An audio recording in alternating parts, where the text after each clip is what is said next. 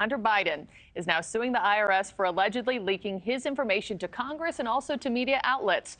The president's son claims agents investigating him disclosed his confidential tax information during non-sanctioned national TV interviews and numerous public statements. This is the latest in the Hunter Biden saga. He is currently dealing with federal indictments, a failed plea deal, and a prolonged investigation into his finances. Let's bring in Mailman, a senior legal fellow at the Independent Women's Forum, and NewsNation political contributor Chris Hahn to weigh in. May, let me start with you here and your take on this lawsuit. Were Hunter Biden's privacy rights as a taxpayer violated when these two IRS whistleblowers came forward? Well, he's certainly going to argue that in court, but I guess I have to question why he brought this lawsuit in the first place. It can't possibly be to collect a few $1,000s from the feds, which is what the lawsuit asked for, nor do I think it's really because he's embarrassed, as he says.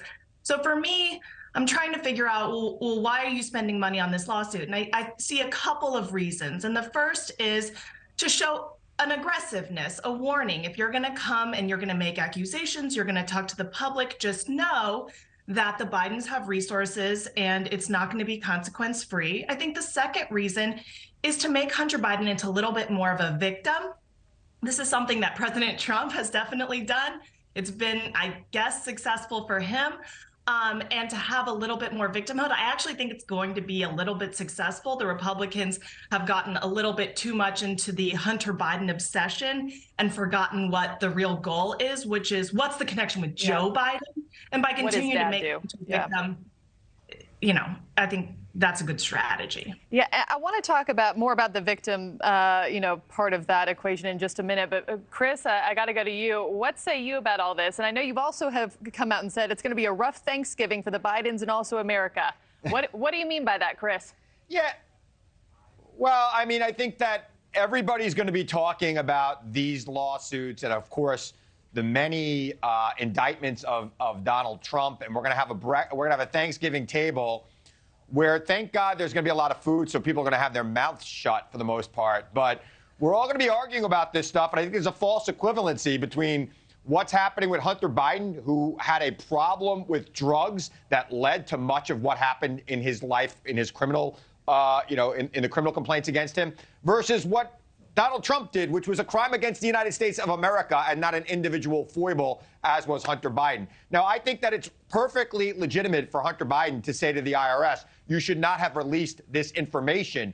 And I think that it's something that all Americans should be concerned about. None of us should want our private tax information that we turn over to the IRS released because somebody's got a political vendetta or even a personal vendetta against you, as it might be for one of us down the road. So I support his lawsuit.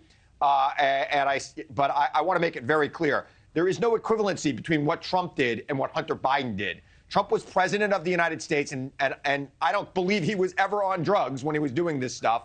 And Hunter Biden had a problem, a real disease that many American families have dealt with.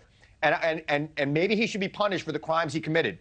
But to put him up in the same light with the former president is just not legitimate. Yeah, and also we know that those the tax charges could come in a separate indictment on the horizon. May, I don't know if you disagree with Chris there, but going back to your point of victimhood, I'm curious if this lawsuit isn't just for Hunter, but it's also for his dad and, the 2024 campaign. To your point, we've seen Trump polling and fundraising skyrocket in the wake of his legal woes. Are there political motivations to this lawsuit? Not just to save face, but to save his dad? I think we can't discount that. His attorney, Abby Lowell, former Clinton lawyer, very aggressive, very strategic lawyer. So I'm sure that there's some of that going on. I find it a little bit interesting because this is painted as an invasion of privacy. This is embarrassing, but it's not actually the release of the numbers of his tax returns that he's concerned about. That is in the plea deal. I mean, that is very public and has been for a while. That's not his concern.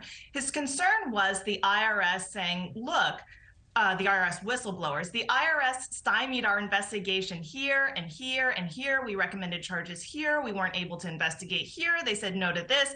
So that's what he's complaining about. Thank you for watching. Go to newsnationnow.com to find News Nation on your television provider. And don't forget to click the red subscribe button below to get more of News Nation's fact-driven, unbiased coverage.